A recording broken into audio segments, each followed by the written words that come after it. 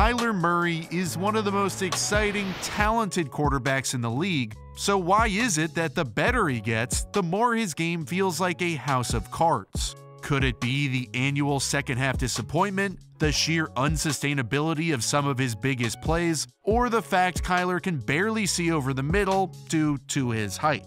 While there have been successful quarterbacks who are comfortably below 6 foot, there isn't one broad brushstroke you can paint with to create the same system for all of them. Sometimes the short kings fit like a glove into the offense, and sometimes the offense has to be tailored to their very specific style of play, a style of play that can be explosive, erratic, unbelievable, and quite possibly unsustainable. The Cardinals have to play Kyler ball to win, and this year Kyler ball did take a major step forward statistically, even made its playoff debut, so why, despite that progress, does it feel like things could crumble at any minute? Before we answer that question, I want to shout out my friends at Built Bar. Built Bars are a protein bar that are just as healthy as they are delicious. Each individual bar has only 130 calories, 17 grams of protein, 6 grams of fiber, no preservatives, gluten-free, it's keto-friendly, and in my opinion, it's the best energy bar on the market. They have 18 different unique flavors, which taste-wise are all super good, and that begins with the smooth layer of chocolate wrapped around each of them and the awesome flavor inside of them. My favorite flavor is now the salted caramel after I've eaten it like a million times. I'm still down with the coconut, but any flavor you get is really good. I eat them for energy, for taste, as dessert, even at times at breakfast, post-workout, while I'm working, really for anything. Built Bar ships boxes right to your doorstep, and when you order you can get a mix box which has a bunch of different flavors, customize a box to get exactly what you want, or you can order just one flavor. To get 10% off any order, just use my coupon code AlexNFL10. To begin, we'll lay out what Kyler ball looks like schematically, and then get into the good, and then the bad. The offense is built on his arm and his receivers winning isolated one-on-one matchups, and then also, of course, his ability to extend with his legs when everything breaks down.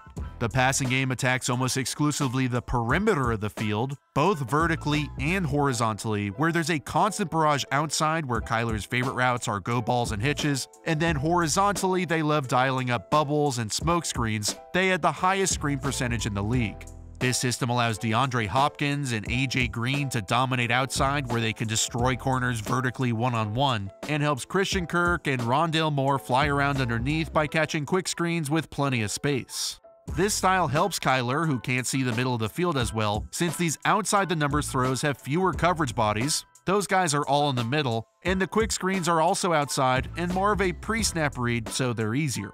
The most noticeable statistical jump for Kyler in 21 was leading the league in big-time throw percentage, where he went from 20-ish the last 2 years to number 1.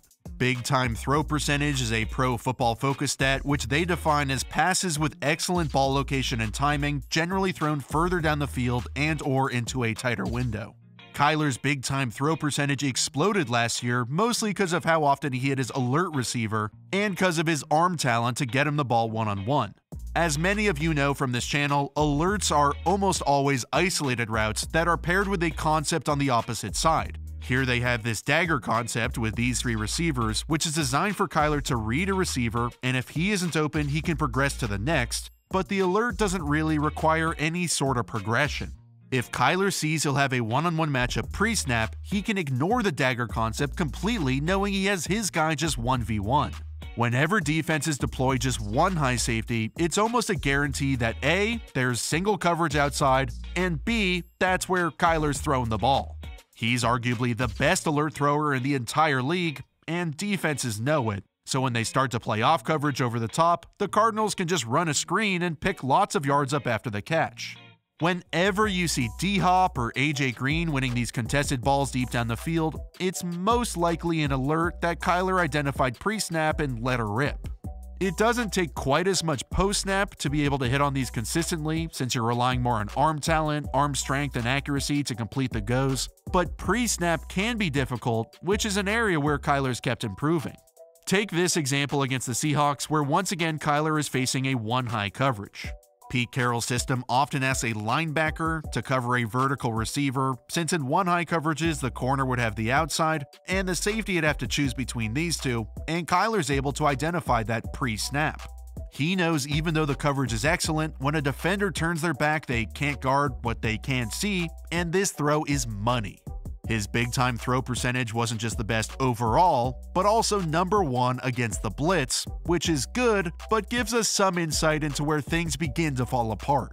I'm kinda cheating a bit because this isn't more than 4 pass rushers, so it's not technically a blitz, but the Cardinals have just 5 blockers, the Rams have 6 on the line, and are presenting this as an all-out blitz, man-on-man cover 0 with this safety matching Christian Kirk, playing him about 12 yards off. The Cardinals slide 4 to the left to pick up these 4, which leaves Joshua Jones to pick up Leonard Floyd. But when the backer comes, Kyler has to know he'll have a free runner coming right at him untouched and has to get rid of the ball immediately, aka throw hot.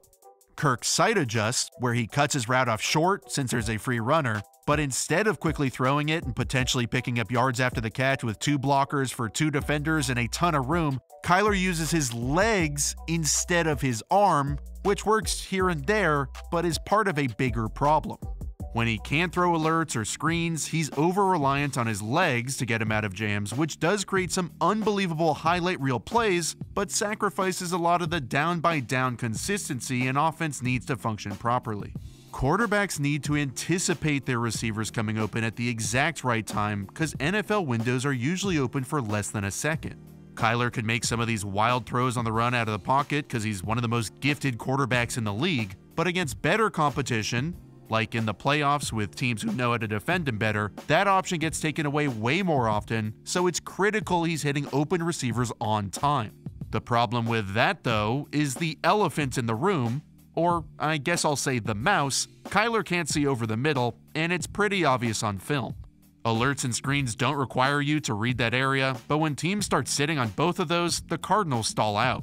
Off play action, they have this fake screen to the left to try and get the corner to think Antoine Wesley is blocking so he can then go deep. And then Zach Ertz is on this deep crosser with AJ Green running a deep curl.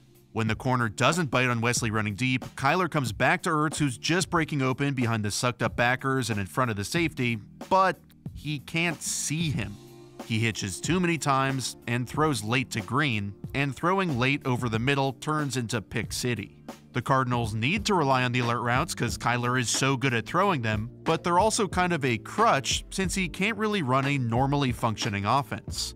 Ertz was torching the Hawks backup safety Josh Jones the entire game, but Kyler is predetermining before the snap he'll throw this alert hitch, and you can see that Ertz is not happy, and this is not the only time. Statistically, Kyler actually gets worse the closer to the line of scrimmage the receiver is, and that's because of his desire to constantly target the deep alerts, which he hits a lot of them, and because his feet are always getting antsy to roll out and throw to a receiver screaming deep across the field instead of sitting inside the pocket. When you're not throwing on time underneath, you can't really play underneath since the windows are so minuscule, and if you're constantly throwing deep outside or moving your feet in the pocket trying to figure out where to run, you won't be able to punish defenses at every opportunity, like in the wild card game against the Rams. Through the first 20 minutes, the Cardinals had a total of -4 offensive yards, and though there were some opportunities over the middle, Kyler couldn't capitalize. They're running a drive concept, which is a shallow route and dig route behind it, which is designed to stretch out this linebacker. If he sits back on the dig, Kyler can hit the shallow, and if he comes up for the shallow, Kyler hits Ertz on the dig. Ertz is excellent at settling into these holes in zone coverage, but Kyler's feet aren't settled, he can't see over the middle, and his timing is all messed up. He's always been the most athletic on the field, the fastest, the quickest, so instead of sitting in one spot like he needs to in this clean pocket, his footwork is antsy, frantic, looking to move even when he shouldn't. I believe some of these footwork issues fall on Cliff Kingsbury, since these issues with Kyler haven't gotten better over their 3 years together, but also because of Cliff's propensity to design offenses that are fairly unsophisticated. He hasn't made the necessary midseason adjustments, so defenses have pretty clearly been figuring out his offense midway through every season for like a long time. This year, the Cardinals started 7-0 and got to 10-2 before they lost 5 of their last 6. And going back through Cliff's history, even back to his time at Texas Tech in college, like all the way back to 2013, if you combine his entire history, in games 1 through 7 of each season, he has a 666 winning percentage, but the rest of the year, it plummets all the way down to 271. Teams clearly have a knack for figuring him out, And I'll speak to just his time with the Cardinals. A good chunk of that also falls onto the shoulders of Kyler. He has his own brand of offense that Cliff needs to acquiesce to, and there are a lot of things Cliff wants to do but can't do that would help the Cardinals win games. He can't call concepts over the middle, because Kyler won't see him, so he won't throw him. He can't ask Kyler to sit in the pocket too long, because you won't get the explosive extend the plays, and he can't really scheme up specific defenders throughout the game, because Kyler doesn't play within the framework of the offense. The Cardinals are extremely good at this brand of offense with alerts, deep shots, screens, and extending the play, and the problem is Kyler is so good at those things. They just made the playoffs, so there's almost no way to teach him how to play otherwise. This brand of ball does work, it's just super challenging to create any kind of consistency out of it. So when Cliff, Kyler, and the Cardinals get to the playoffs with the big boys, they don't have any sort of foundation to rely on. With the fourth-year quarterback potentially holding out for an extension, a coach that has fallen apart in the second half of every year for nearly a decade, and a general uneasiness surrounding the team, moving forward, Kyler Murray and the Cardinals will be good, but will they ever be great?